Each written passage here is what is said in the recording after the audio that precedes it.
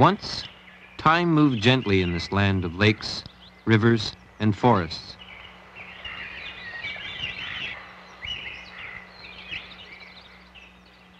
Here, the Indians paddled tracelessly and blazed intricate trails along the lay of the land. They were always moving, surviving, being true to their nomadic ways.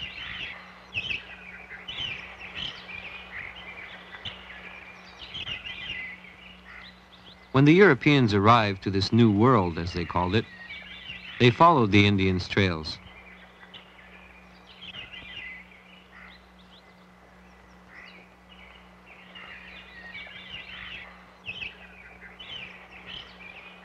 And in time developed trails of their own.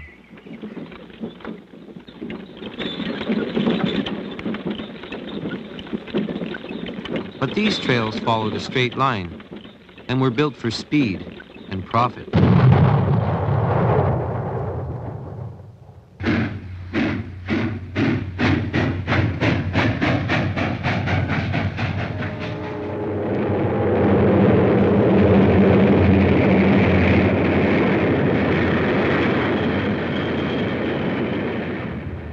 Today, as you travel along modern highways, sealed from the outside world in your automobile, it's easy to lose touch with the land and the many ways you can enjoy, appreciate, and learn from it. When the rumble of the highway fades behind you, ahead lies nothing but the forest, offering a chance to relive the old ways of travel in the remains of a wilderness which once entirely covered this land.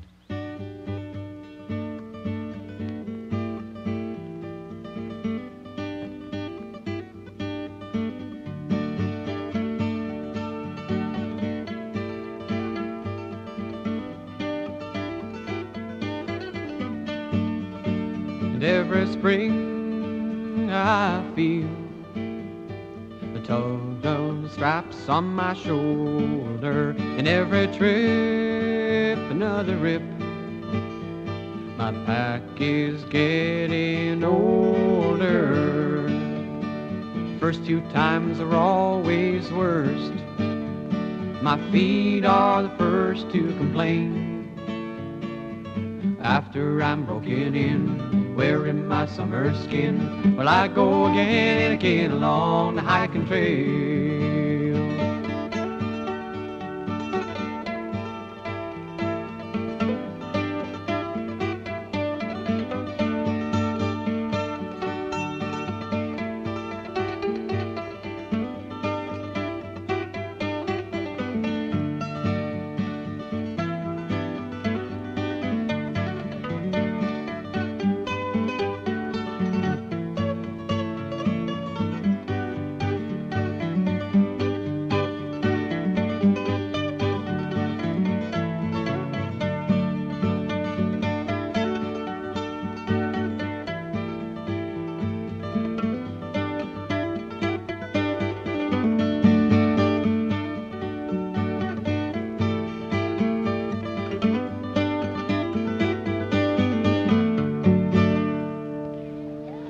The first step in making a trail is to take a contour map and draw a route on it, showing the lakes that you would like to hit.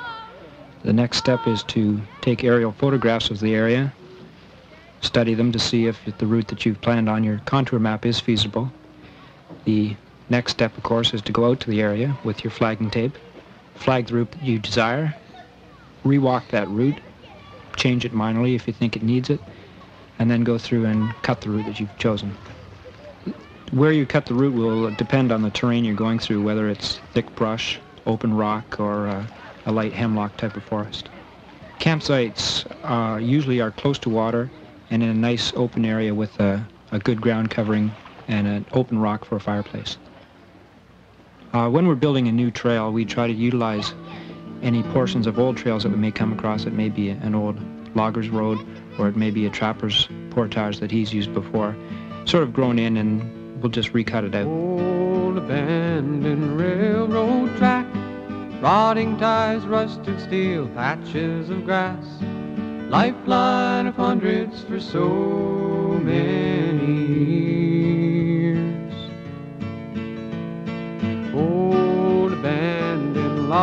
walking road, worn out and broken from the weight of the load.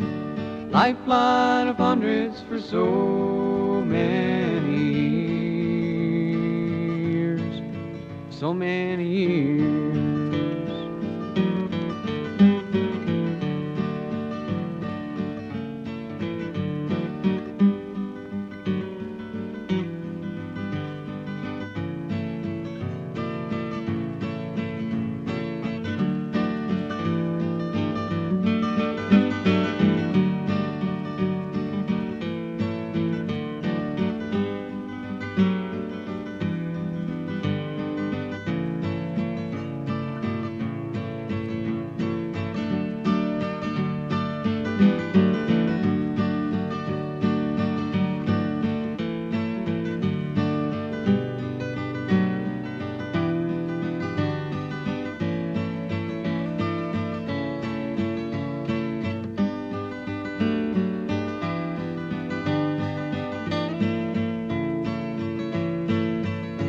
There's story around every bend, every hill, cargoes that's carried and the cargoes that's spilled. No longer knows the weight of the wheels.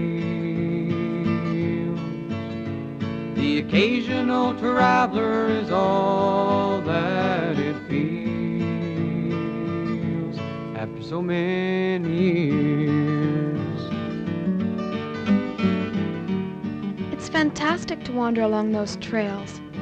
With the right equipment and the proper instruction, I feel I can go almost anywhere and at any time of the year.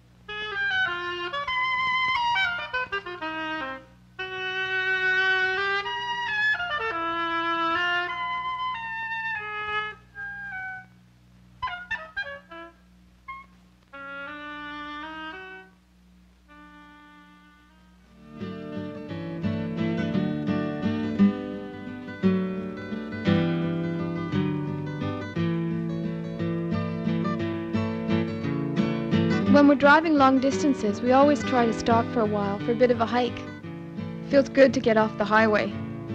Our families walked many parts of the Bruce Trail, the Ganaraska, the Old Porcupine, and the Rideau, as well as those in Algonquin Park and Killarney.